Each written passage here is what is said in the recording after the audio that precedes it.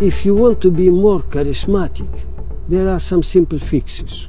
Number one, do not divide your attention. Always focus on one thing only. When you eat, you eat. When you listen, you listen.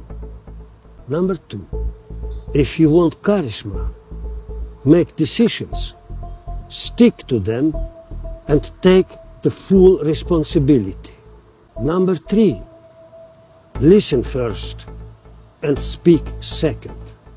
If you have charisma, you are a good talker, but an even better listener, bratan. Number four, do not speak fast. Do not move fast.